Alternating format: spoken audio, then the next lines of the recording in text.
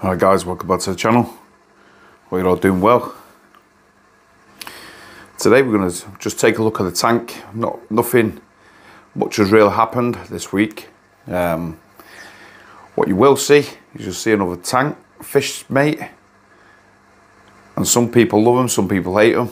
I personally like them really quite a bit, to be honest, and I've actually bought a rabbit or fox face, whichever one you want to call it, and there's a few reasons for that, guys. I know some people don't really like them. Now, as you all know, me and I'd love, you know, an angelfish and stuff like that in my tank, but to be honest, with the angelfish, they do have a tendency to nip at corals, especially, you know, the likes of scollies and, you know, at your LPS and stuff like that. So that's always stemmed me away from it.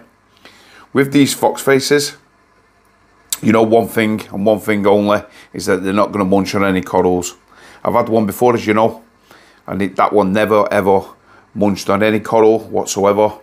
It didn't even entertain anything. It just went around eating the algae and stuff like that. And as you can see, the algae off this side wall now is basically completely gone. Well, it has gone. The algae has just been took apart from there, which is one thing I had a bit of an issue with on my last video, was obviously a bit of the algae coming back on the back wall and stuff. There's still a little bit of tufts there, but nothing, absolutely nothing on the rock or anything. It's just on the back wall. But we've added some, like I said, some cleanup crew. We've added this guy. We're going to be adding a few more other fish into here as well. The little the little blenny. He's been going around. He's hiding. He usually hides under this Hollywood stunner, or he'll sit on the edge of this Zoa rock. He'll sit there, or he'll go on the frag rack and he'll just munch away. So he's been helping out and stuff. So yeah, that's a good thing. But like I said, this guy, he just basically goes around, doesn't eat algae, doesn't eat any corals, only eats algae, really, to be honest. I've fed the tank my usual food and stuff what I made, but he's not interested in that. He's just interested in eating the little bits of algae, so that's a great thing. Like I said, I'm going to get another couple more fish, still undecided yet. One of them is definitely going to be another algae eating fish, I would have thought, but we'll see what goes on. But I think I'm looking mainly towards a Tamini tank. I'm looking at a Tamini tank. A lot of people have put that out to me, said if you ever fancied it. I looked at them and they do look really, really good. Another thing with them is, like, obviously they just go around constantly eating algae, which is a really good thing. Just need to get this algae under control. Don't want to let it go crazy, because it can be potentially an issue and stuff, but we'll get there. But anyway, going on to the rest of the tank, guys. The tank is doing really good. Like I said, apart from the little bit of algae issue that I'm having, all the corals are doing really, really good, really fantastic.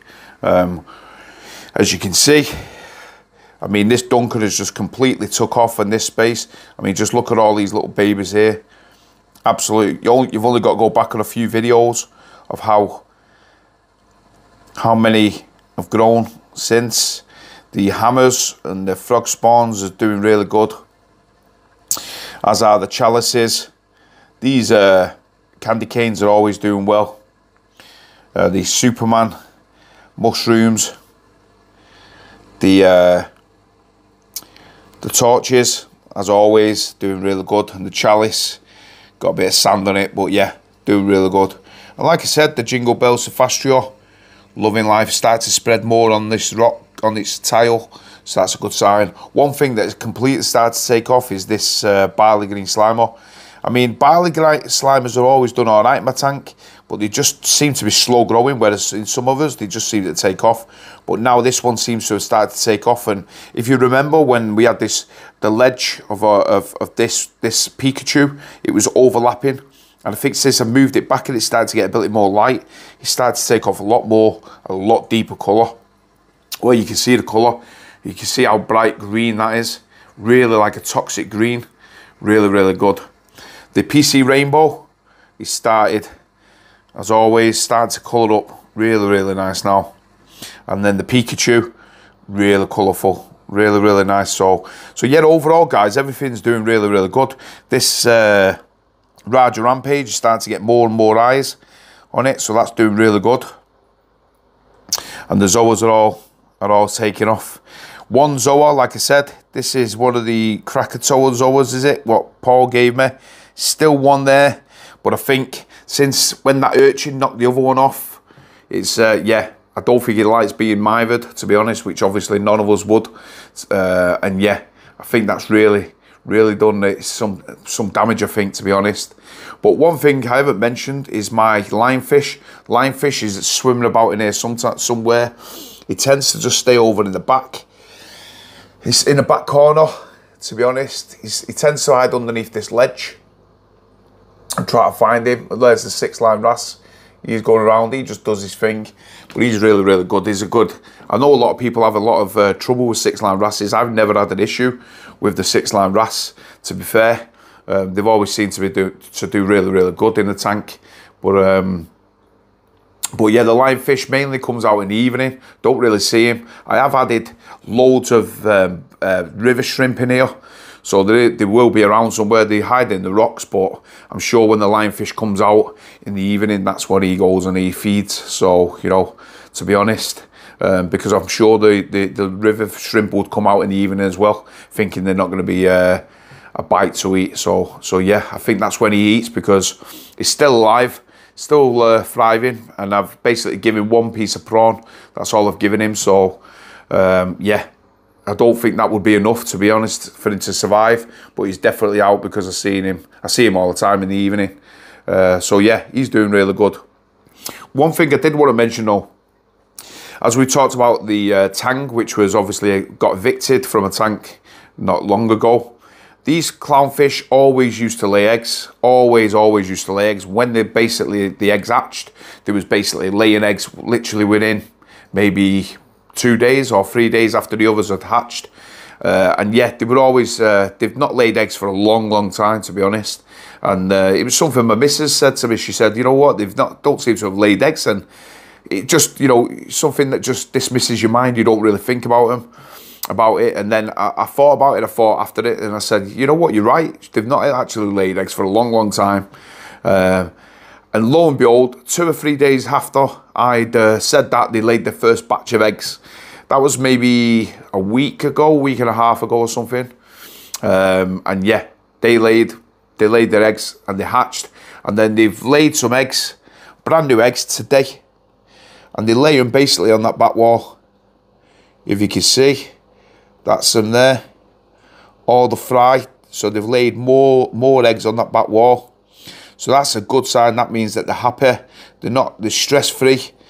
And there's we have the male going around and wafting them. It's such a magical thing to see when your clownfish lay eggs. I really enjoy it when I see that. It just means that they're happy and that they're thriving and yeah, that they're comfortable in their environment. And I think basically, obviously, that was because of the other fish, the tang bullying it. You know, trying to assert its dominance. I think in theory, I think they just get stressed. I think they don't. Yeah, I think they just don't want to lay eggs in case, you know, they feel danger that maybe the tang might obviously kill the eggs and stuff. I mean, even so, even when the eggs do hatch, they don't actually live there. They you know, unfortunately, they basically swim around and God knows where they go. So probably some of them be in the sump. But yeah. I don't know where, or a lot of them probably become fish food, to be fair, so which is sad, but it is what it is. It's part of life, I suppose. But yeah, other than that, guys, the rest of the tank is doing really good. One thing I do want to mention though is I'm going to be doing my cable management. All my cable management is going to be getting done. So as you've seen before in here, tons of stuff. Now what I've done is I'm getting a hex board, they're called, from Exodus. I'm actually getting one of them from the guys who was sending me one out. So I'm going to be doing all my cable management. I've ordered I've not got the stuff yet, but I've ordered some you know, cable management ties and stuff like that goes around, because to be honest, that's the one thing that is lacking, that is basically annoys me in this tank, is the cable management of the system. So I'm going to be doing that.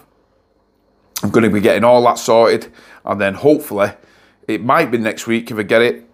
It might not be, but whichever week it'll be, I'm going to do a video. I'm not going to do an unboxing because not many people have liked the unboxing. I'll obviously show you what you probably do get in a box, but it's not going to be a specific unboxing. Then I'm just going to basically do it all.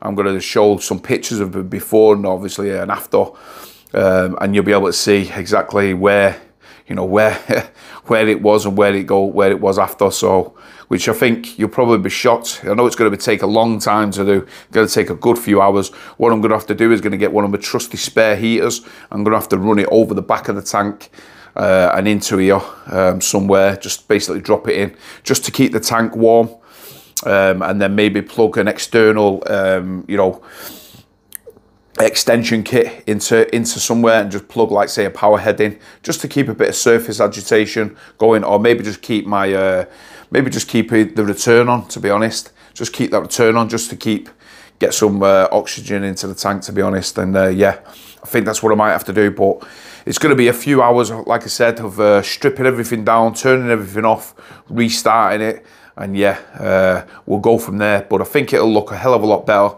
In fact, I know it's going to look a hell of a lot better than what it does now. So, but yeah, that's going to be my next plan. Hopefully that'll be on my next video. I'm not sure, but if not, then we'll figure something out and we'll do another video of something. Maybe I don't know, maybe another fish. You never know.